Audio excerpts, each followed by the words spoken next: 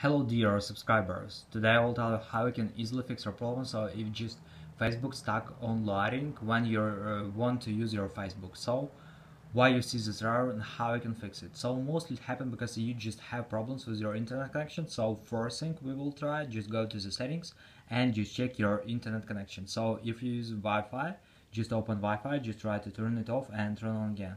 And if you use cellular data or mobile data, just try to turn it off and turn on again. So another thing you can try, just go to the general, just scroll down, just tap on shutdown, slide to power off, wait a few seconds, and just power on your phone again. So just simple restore your phone.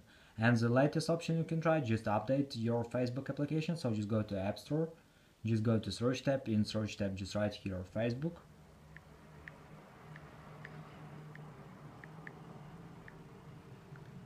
And if you see here not open but update, it means that you have available updates for your Facebook app. So just tap on update and wait until it will successfully install the latest updates for your Facebook application. So thanks for watching, have a nice day, subscribe to my channel, click like, and goodbye.